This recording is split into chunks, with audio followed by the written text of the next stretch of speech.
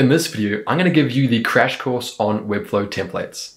Hey, my name's Finn. I'm a full-time Webflow developer, and over the next few minutes, here's what I'm going to show you. First, we'll look at how to buy the right template. Then I'm going to show you how to organize its pages. We'll customize its static content, then its CMS content. I'll also show you how to copy and delete layouts. This is really useful. Make sure you stay till the end because the last thing I'm going to show you is 2 common mistakes that beginners make when editing Webflow templates. So stick around for that. After following these steps, your template will be set up and looking pro. So let's get started. The first step is to choose a template on webflow.com/templates. For this example, let's imagine that I'm a UX designer and I'm looking for a portfolio website template. So I'm going to search for portfolio.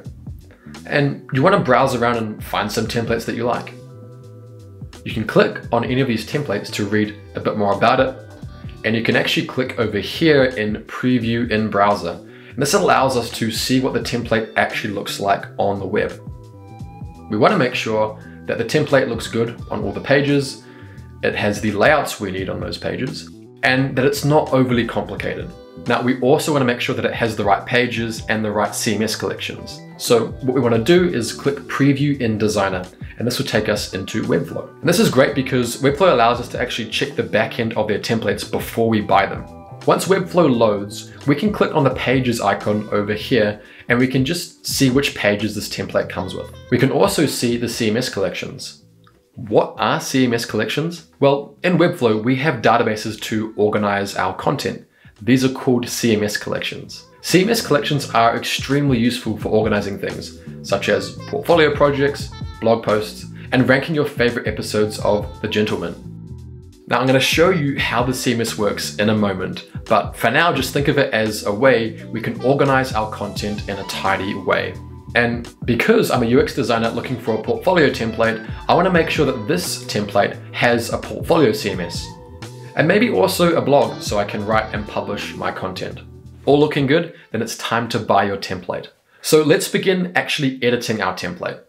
Start by clicking on your website to open the Webflow designer. Now, once Webflow loads, the first thing I would do is click over here on this pages icon, and we can just look around what pages the template has again and just see what we have available. If your template has multiple variations of pages, they might be organized into folders just like you're seeing right here. Right here we have home pages, V1, 2, and 3, and we have some about page variations too. For the home page, I decided that I like this one, so I'm going to drag it outside the folder.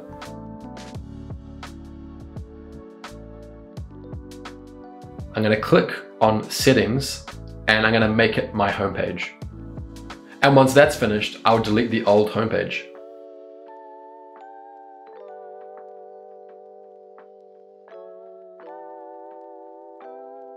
If your desired homepage is already your homepage, then there's no need to do anything. You may also want to rename some pages and delete some other pages you're not planning to use. So you can do that by clicking on the cog, opening the page settings, and you can rename here.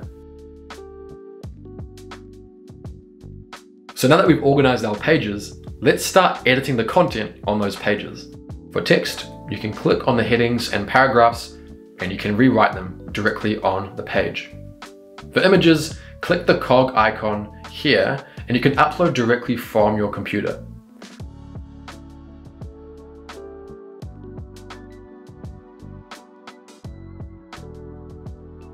To change a button's link, you can click the cog here, and you can see this first option is for pasting a URL. The next option is choosing a page on our site, or we can also create an email or phone number link. This depends on what your button does when the user clicks it. Some elements like navigation bars and footers will be green. Now, this means that it's a component. Changes made on any instance of a component will carry throughout the website. Let me show you. To edit this component, double click on the green. And now we're editing the navbar component, which is also on every other page of this website. To show you the example, I'm going to duplicate this nav button. I can select it and Command C, Command V to duplicate the button. Now when I click out of the component and I go to the About page, we'll see that this change has carried through here as well. Pretty cool, huh? Now, you're gonna wanna go through all your pages and just repeat this process. Customize the headings, customize the images, but at some point you may have tried to edit some purple content, but no matter how many times you clicked, you couldn't do it. It's time to talk about CMS content. Remember those CMS collections that I talked to you about earlier? Well, they're how we organize things like our blog posts and our portfolio pieces. And the content on that page is actually coming from the back end, which is why we can't edit it. You can click on the CMS icon over here, and then you'll see all the CMS collections in your template. Each collection usually has a name that explains what it's for. For example, portfolio projects and blog posts. If we click on the portfolio CMS, we can see the placeholder portfolio projects that came with our template. We can click on settings, and then we can see the fields that this collection uses. The portfolio collection has all the data we need on our portfolio page. A title, a description, image fields, client name, testimonial, dates and links, all the data that makes up our portfolio. When we create a new portfolio item or we add a new portfolio item, all we have to do is fill out these fields and press create. Let me show you how that works. First, I'm going to set the name of this portfolio piece. Then I'm going to work my way down this list, adding a description, thumbnail image, work category, and filling out the client's info, etc., etc. Just fill out all the fields you need, and keep in mind that your template might have fields that you don't need. So for now, just leave those fields blank. That's okay. Now, once we press create up here, the new portfolio piece will join the list which sits at the front end, all neatly organized. Now, you want to continue adding all your portfolio projects, then delete the default ones that came with the template. If we look on the front end, we'll see our portfolio coming together nicely. We can see that each element on the front end in purple is connected to a CMS field on the back end. And this is actually why we couldn't edit the template when we first tried. Now, another important point here. When you create a new CMS item, another page is automatically generated for that CMS item. When users click on the portfolio piece we just created, they're taken to that item's page. And you can view this page by clicking the page icon and heading down to the purple CMS pages. Then click on the template page for your collection. In this case, our portfolio pages. Now, what happens if you want to add a new field into the CMS? For example, let's say you wanted to add the client's country. There is no existing field in the CMS for the client country. So to add a new field, scroll to the bottom of your CMS's settings and click add field. Now, you'll see a lot of different field types appear here, and for the purposes of time, I can't cover all these fields here. But running with our example of adding a client country field, we can click on plain text and name it client country. This is just a simple plain text field that we can link to an element on the front end, any heading or piece of text.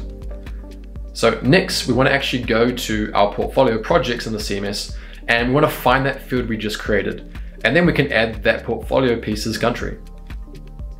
Finally, we need to go to the front end where we want this to display.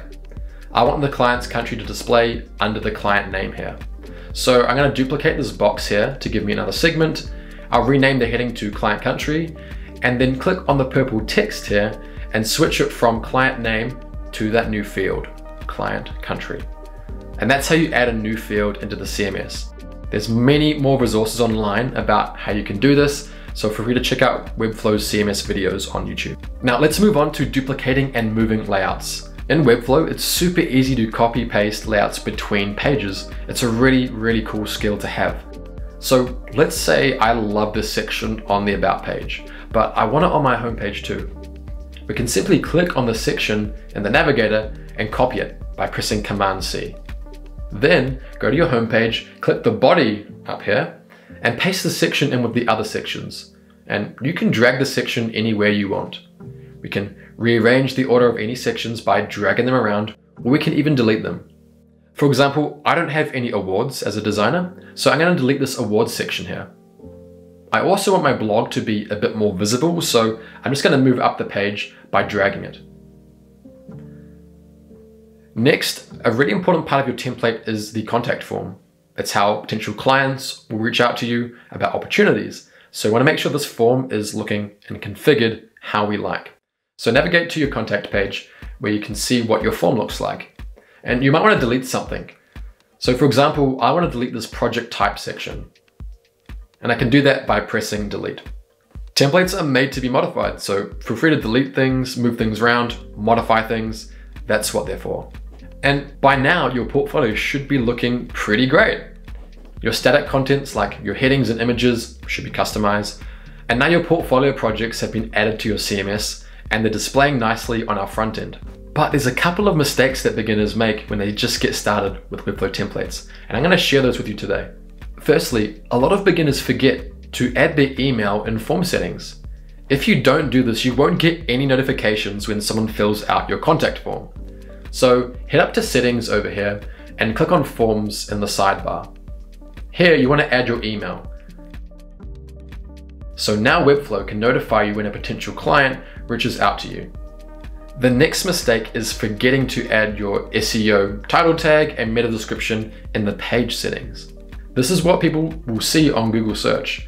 And it's also a way that Google tracks your keywords. You can do this by going into your page's settings, by clicking the cog here and scrolling down to where it says SEO settings. In your title tag, you want to write something like your name and service, and in the meta description, you want to give a brief summary of your product or your service offering.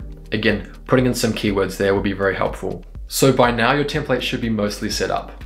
Don't forget to check what site plans they are. So if you go into site settings here, we can take a look at the different plans that Webflow offers for our site to be hosted. If we click here on plans, we can see what those are. Now, you're going to see 4 options here. The one that we're going to be using is the CMS. The reason we're using CMS is because, if you remember, we've been adding our CMS projects into the portfolio. So basic wouldn't allow us, so CMS has to be the one. Can upgrade for $23 per month billed yearly, and that's going to allow us to launch our site on a custom domain.